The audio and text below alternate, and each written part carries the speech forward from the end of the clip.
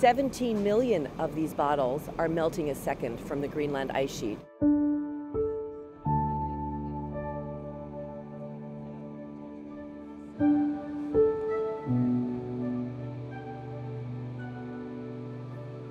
Arctic Base Camp is in Glasgow at COP26 because we're trying to remind delegates that the Arctic is in crisis.